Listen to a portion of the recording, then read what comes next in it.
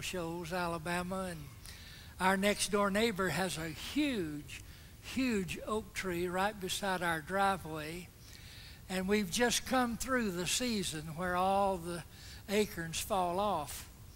And so when I get up in the morning to go get the mail and I step on those acorns, I've never been inspired to write a sermon. I have thanked the Lord that I don't cuss anymore. But I really did enjoy your insight on that passage in Galatians. That was wonderful. Thank you, Brother Tiemann, for your invitation. Take your Bibles and turn to Luke chapter 4. Together, that's the theme, together. What is it that brings us and holds us together? When I was a young preacher, the most divisive element in threatening Southern Baptists was the charismatic issue. The charismatic movement was sweeping through the nation, and a lot of Baptist people got caught up in that, and so that was a real a threat to the unity of our people, was the charismatic influence. Today, I suppose that Calvinism has become one of the more divisive things in our denomination, but to be very honest with you, I have a lot of friends who are charismatic, and they think they have something that I don't have. And I have a lot of friends who are Calvinists, and they think they know something that I don't know. But that's all right. I'm just going to keep preaching Jesus, because I believe He is the one who holds us together. And so if you are a charismatic, enjoy your gifts. If you are a Calvinist, enjoy your theology. But this morning, I'm going to not deal with those things that may be divisive. I want to speak about that which unites us together. Luke chapter 4, verse 16. And he came to Nazareth, where he had been brought up. And as his custom was, he went into the synagogue on the Sabbath day and stood up for to read. And there was delivered unto him the book of the prophet Isaiah. And when he had opened the book, he found the place where it was written, The Spirit of the Lord is upon me, because He hath anointed me to preach the gospel to the poor. He hath sent me to heal the brokenhearted, to preach deliverance to the captives and recovering of sight to the blind, to set at liberty them that are bruised, to preach the acceptable year of the Lord. And he closed the book and gave it again to the minister and sat down. And the eyes of all them that were in the synagogues were fastened on him.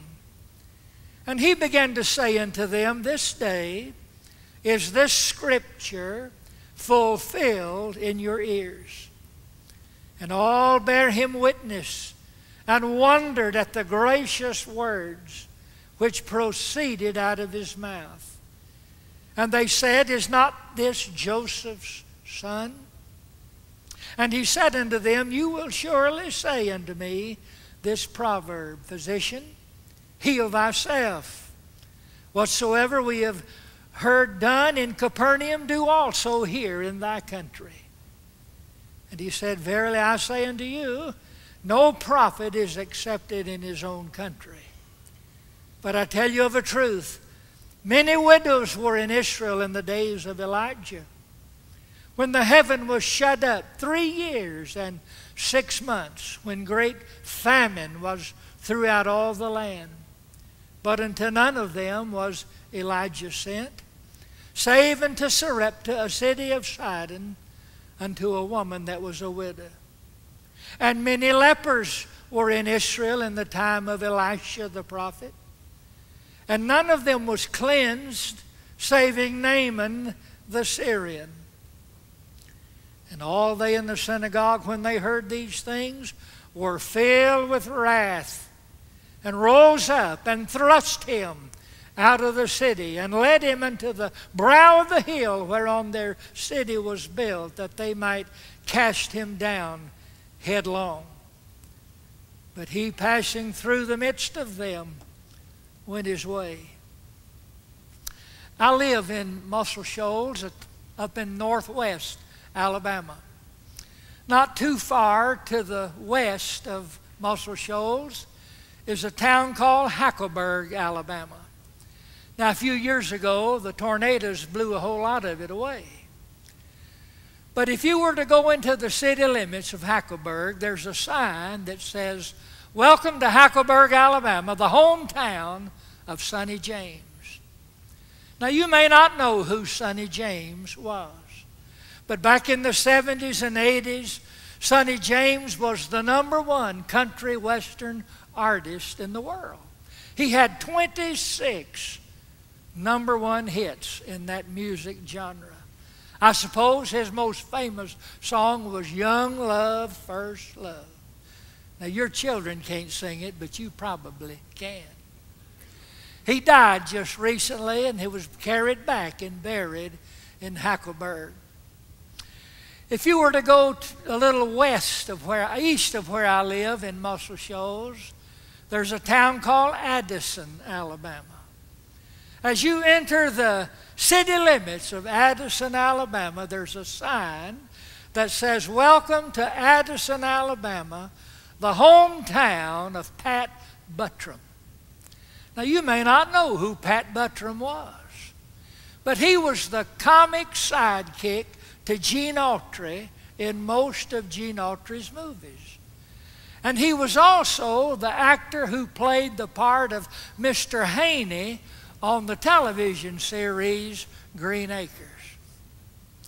If you were to go into the city limits of Tupelo, Mississippi, you would see a sign that said, "Welcome to Tupelo, Mississippi, the hometown of Elvis Presley." Now, you may not have known who Sonny James was, and you may not have known who Pat Buttram was, but if you don't know who Elvis Presley was, you ain't nothing but a hound dog. That's all. That's all I can tell you. You know, a lot of small towns have their hometown hero. The Bible says that Jesus came to Nazareth where he had been brought up. Nazareth was his hometown. Now, he wasn't born there. He was born in Bethlehem. But Jesus only lived 33 years before he was crucified. And 30 of those 33 years he lived in Nazareth. It was his hometown. He knew those people and they knew him. He had grown up there. He had participated in every kind of life that could be offered in Nazareth. He had participated in family life. He grew up with Mary, his mother, and Joseph, his adopted father. And the Bible teaches that after Jesus was born of the Virgin Mary, that Mary and Joseph had a normal husband-wife relationship, and children were born into that relationship.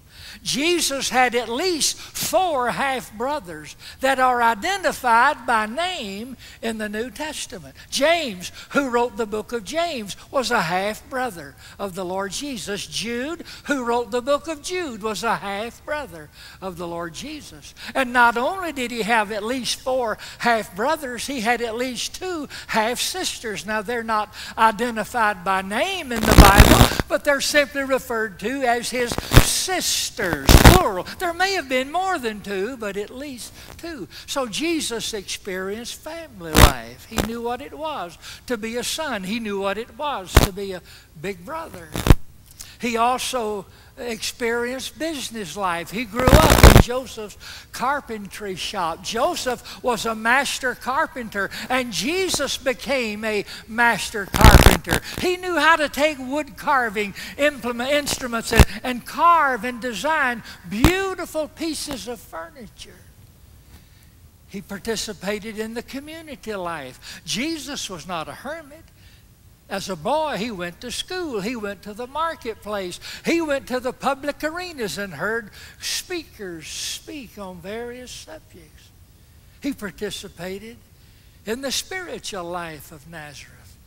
The Bible says he came to Nazareth where he had been brought up, and as his custom was, on the Sabbath day, he went to the synagogue. Aren't you glad we serve a Savior who was faithful in attending the house of God? And so Jesus participated in every kind of life that a person could participate in, and yet there was no sign going into the city limits of Nazareth which said, "Welcome to Nazareth, the hometown of Jesus." Now why? The reason is very simple. Because in all of the 30 years he lived there, even though he participated in home life and business life and community life and religious life, in spite of all of that, in all of those 30 years, Jesus in Nazareth never performed a single miracle, not one. Now, as soon as he left Nazareth, he began to perform miracles everywhere he went. He made the blind to see and the deaf to hear and the muted to speak and the crippled to walk. Why, he even caused the wind to stop blowing, and he walked on water. Why, he even raised the dead.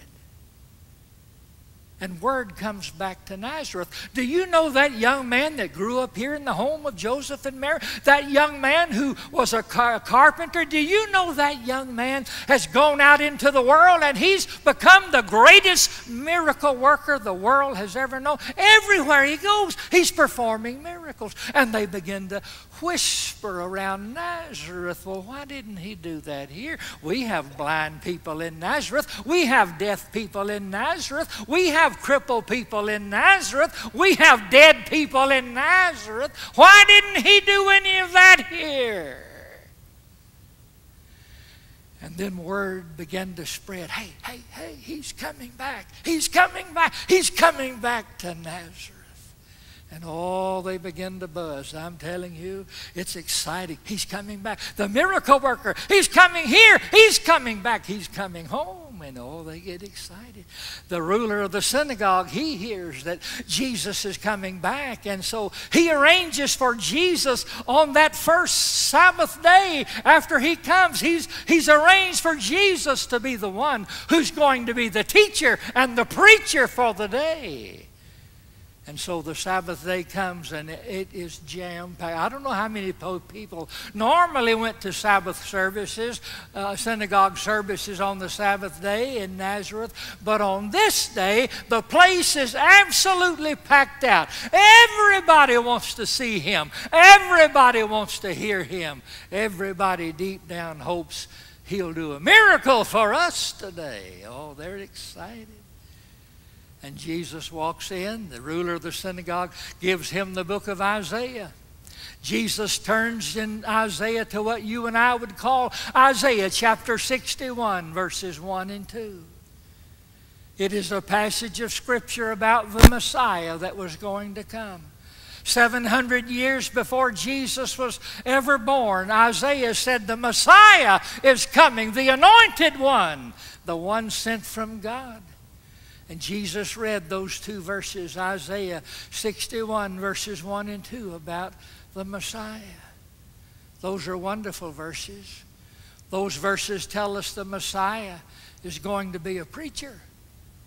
He's going to preach the gospel to the poor. He's going to preach deliverance to the captive. He's going to preach recovering of sight to the blind. He's going to preach the acceptable year of the Lord. The Messiah is a preacher. But also the Messiah is a healer. He's going to heal the brokenhearted. That word brokenhearted means those who are just sick in their soul. As I travel around place after place, church after church, I find that there are a lot of people today who are just sick in their spirit. And they'll tell you, Brother Bob, I don't have any aches, I don't have any pains physically.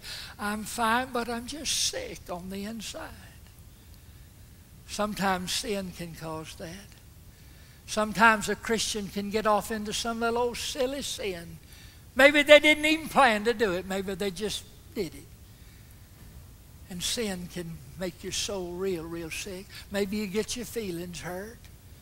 Somebody said something about you that hurt your feelings, or they took your class away, or they took some other starring role from you, and your feelings are hurt and you're sick on the inside.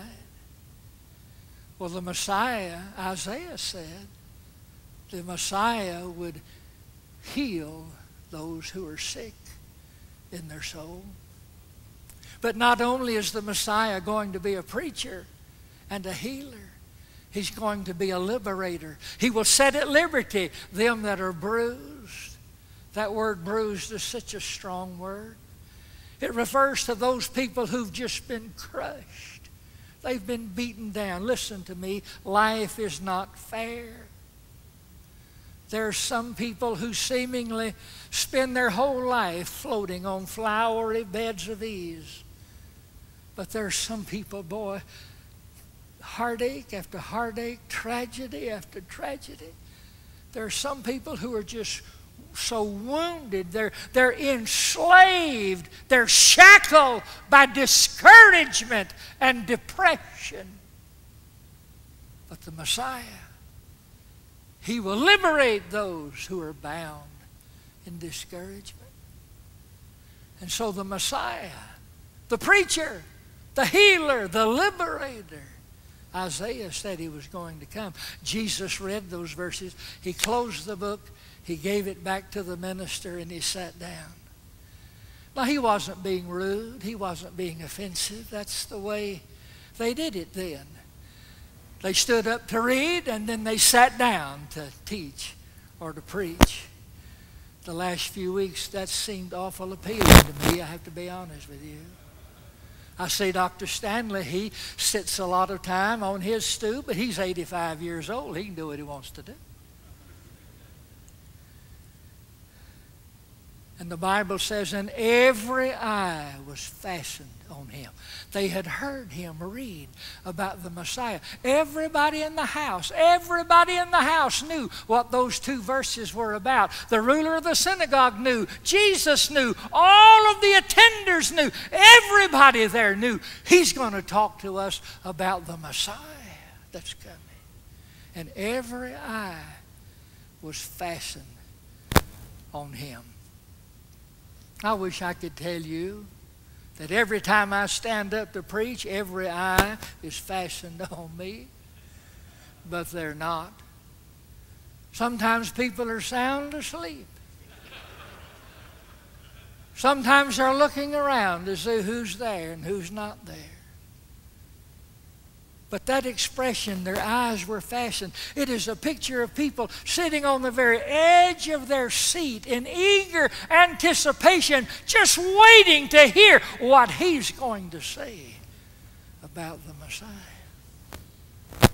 And so there's the setting for what happens in the synagogue that morning in Nazareth. Three things happen. First of all, there is an unmistakable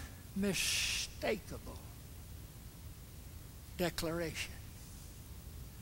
An unmistakable declaration. In verse 21, Jesus says to all of those people whose eyes were fastened on him, this day is this scripture fulfilled in your ears. An unmistakable declaration. This day is this scripture fulfilled in your ears. Jesus was unmistakably declaring himself to be the Messiah. Now, some of the liberals say Jesus never claimed to be the Messiah, but the problem with liberals is they just won't read the Bible. Jesus unmistakably declares himself, I am the Messiah. This day is this scripture fulfilled in your ears. And all of these people whose eyes were fastened on him, they began to bow. What did he say? Said it was the Messiah. What did he say? Said it was the Messiah. Is not this Joseph's son? What did he say? I've told you 3 times he's the Messiah. Don't ask me. And you can just hear them. One lady says, my soul, I have a table in my dining room. He built it. Another says, I have a chair in my living room. He crafted it and put it together. Another says, I have a dresser in my bedroom. He carved it. He made it. He built it. Is not this Joseph's son? But not only do I see an unmistakable declaration, I also see undeniable revelation. Jesus reveals 2 things about all these people sitting in the synagogue. First of all, he reveals what they are thinking. He says in verse 23, now you will surely say unto me. Now, how did he know what they were going to say before they said it? Because he's God. The devil cannot read your mind, but Jesus can. He knows what you're thinking. That's why the Bible says we're to bring every thought under the captivity of Christ. He reads our thoughts. He reads our mind. He knew what they were thinking. He said, you will surely say unto me this proverb, physician, heal thyself. Now, what does that mean? Well, it means, Jesus, if you can go down to Capernaum and perform miracles, if you can go over there and heal the sick and raise the dead, if you can go down to the Sea of Galilee and walk on water and perform other miracles over nature, then why don't you do it here? He reveals their thoughts, but then he does something much more intense. He reveals their hearts. And it's very interesting how he did it. First of all, he dared to compare himself with Elijah and Elisha. Of all the prophets of the Old Testament, and hey, according to Hebrew history, there were hundreds and hundreds and hundreds of prophets. Most of them we don't know who they are or where they serve. We don't know anything about them. Now, there are a few prophets we know who they are because they wrote books in the Bible, like Ezekiel and Daniel and Isaiah, Jeremiah, Amos, Obadiah, Joel, Habakkuk, and all this few others. But most of the prophets, most of them, we have no knowledge of them at all. But of all the prophets of Israel, the 2 most beloved and most revered and most honored and respected were Elijah and Elisha. If Jesus had compared himself to Nahum and Obadiah, not one word would have been spoken. But he dared to compare himself to Elijah and Elisha. And then he did this. He dared to suggest that God loves Gentiles as much as he loves Jews. And here's how he did it. He said, do you remember when Elijah was the big boy prophet?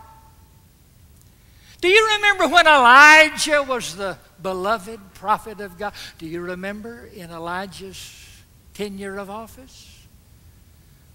There was a period of 3 years and 6 months without any rain at all. Not one drop. There was drought, there was famine, because there had been no rain for 3.5 years. As I was driving into Montgomery last night, I saw 3 signs over the highway that said the burn ban is still in effect, because of no rain. What's it been, 20 days? Well, that's pretty severe for us. But can you imagine 3 years and 6 months, no rain?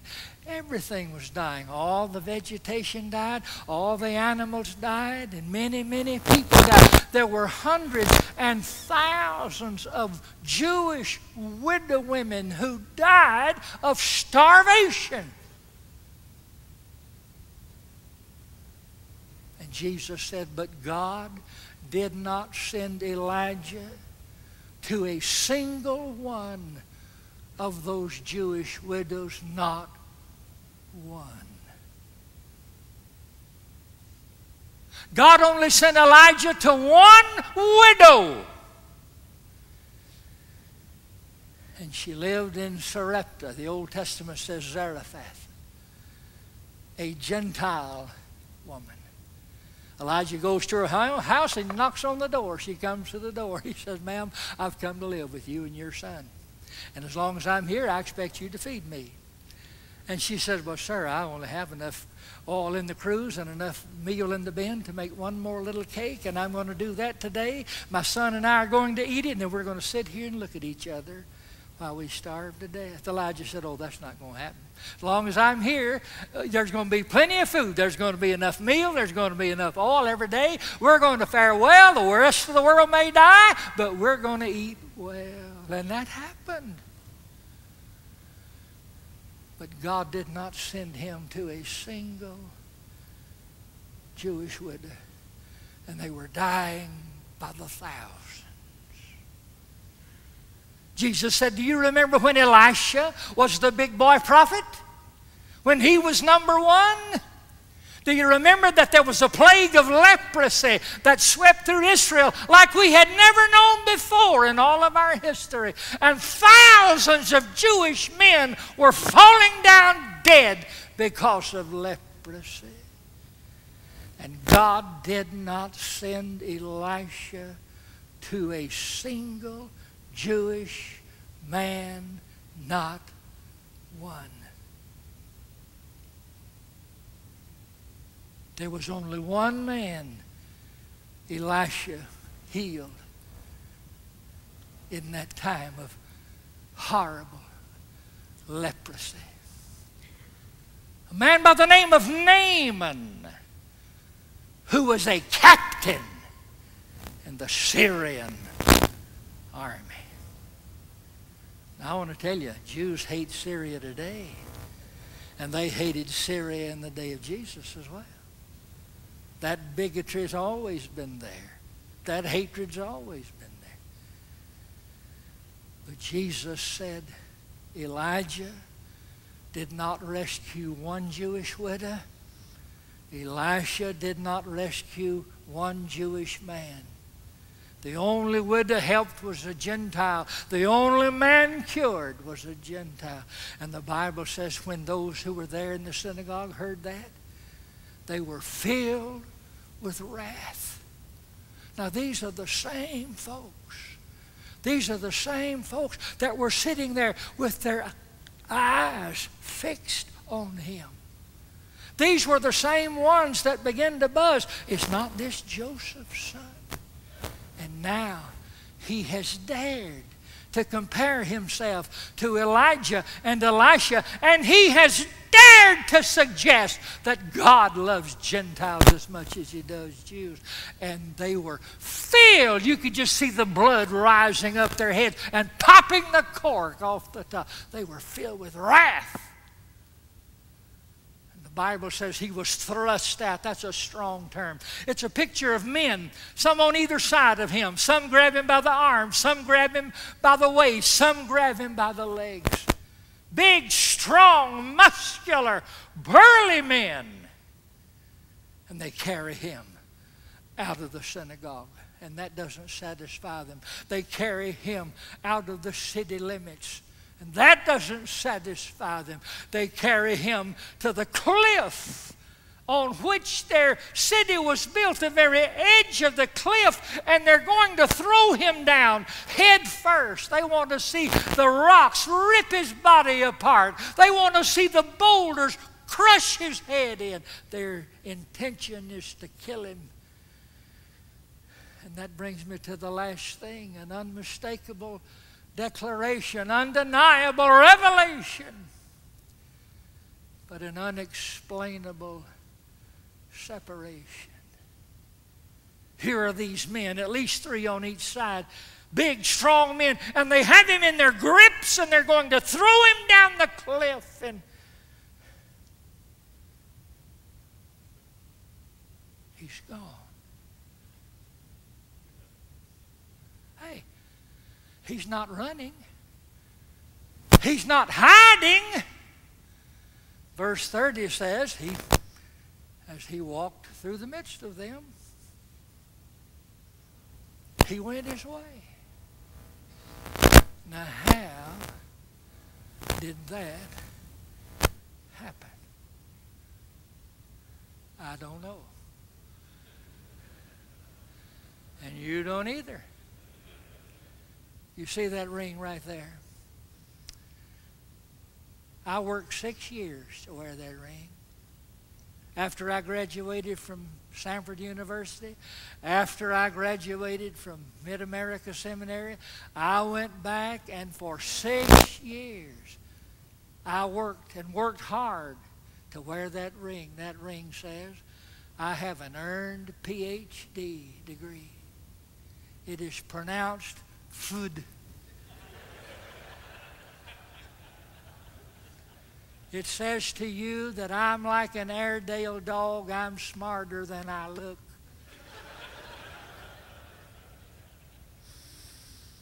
And I'm telling you, I don't know how that happened. They were there. He was in their hands. They were going to throw him down. And he was gone. Well, they wanted a miracle.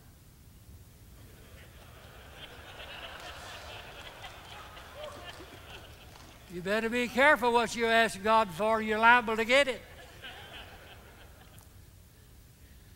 I don't know how that happened, but I know why it happened.